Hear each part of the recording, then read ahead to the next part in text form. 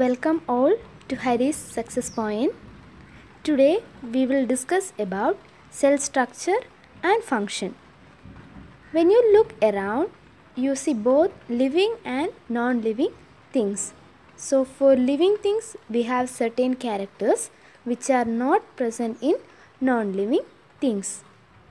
Some characters like growth, breathing, movement, reproduction are confined only to living things.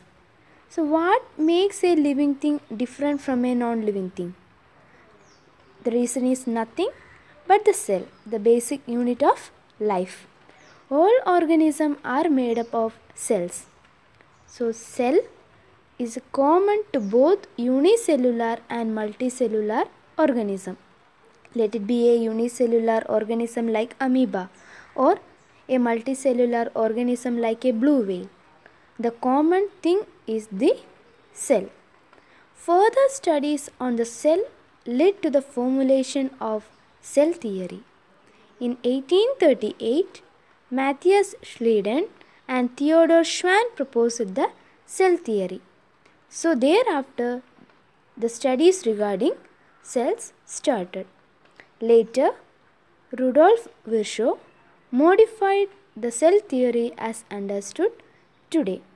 So the main points or the cardinal points of the cell theory are: all living organisms are composed of cells and products of cells. That means every organism is composed, or all organisms are composed of cells, and the existence of the cell depends upon the products of the cell.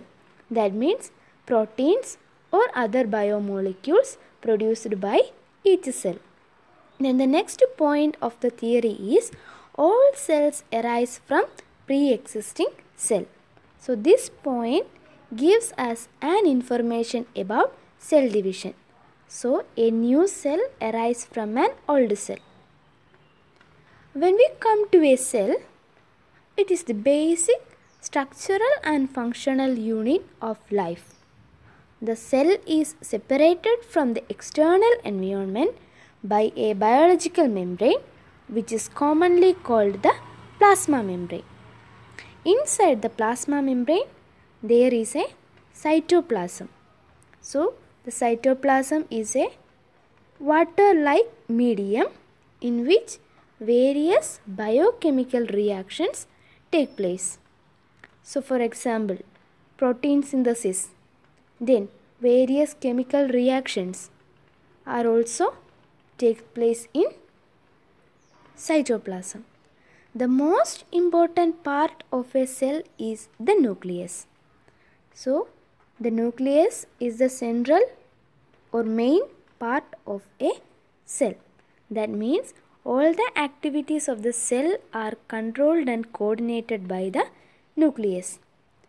Nucleus is very important because inside the nucleus there is the genetic material of the organism. So other structures called cell organelles like endoplasmic reticulum, Golgi bodies, ribosomes, mitochondria, cytoskeleton are also seen in cytoplasm. Cells differ in their size and shape and also in their function. In unicellular organism, a single cell forms the body of the organism, whereas in a multicellular organism, a large variety of cells can be seen. That means different organ systems are there. So the cells that are specialized to perform a particular function are grouped together to form tissues, and tissues again combine together to form organ, and organs again combine to form specific organ structures. So in unicellular organism, an organ system cannot be seen, but the entire cell is the body. All the activities takes place in that single cell. But in the case of multicellular organism or an organism of higher order, the body activities are carried out by different types of cells. Cells can be oval, elongated, disc-like, circular, polygonal, or even irregular. The shape of the cell primarily depends upon the function of the cell. Different cells have different functions. For example, elongated cells like muscle cells, they are meant for contraction and relaxation, which is associated with the movement of an organism. Likewise, the disc-shaped cells like RBC, they are mainly for gaseous exchange or for carrying oxygen and carbon dioxide. And when we come to the case of plants, some polygonal cells like sclerenchyma cells, they are meant for mechanical support of the plant. And some irregular cells like neurons, they are meant for neural coordination or for transmitting the impulse. So, if we look through the living world, a large variety of cells can be seen and each cell has different function of its own.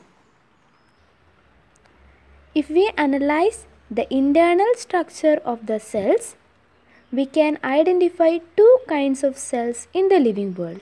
They are prokaryotic cell and eukaryotic cell. A prokaryotic cell differs from a eukaryotic cell in the sense that it lacks a true nucleus or a membrane-bound nucleus. A typical example for a prokaryotic cell is a bacterial cell. So, within a bacteria, there is no nucleus, but the genetic material is located in a region called the nucleoid. But when we come to a eukaryotic cell, a well-defined nucleus can be seen, which is surrounded by a porous nuclear membrane.